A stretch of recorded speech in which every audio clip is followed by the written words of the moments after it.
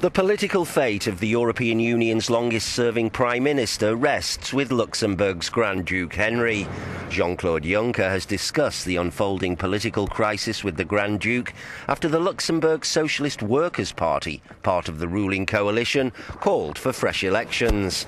Juncker, in power since 1995, has been implicated in a security service spy scandal and accused of failing to curb the abuse of power by the service. A parliamentary probe into the allegations found that Juncker had limited control over the service despite being the minister responsible, and he failed to inform the parliamentary committee or the Justice Department of malpractice.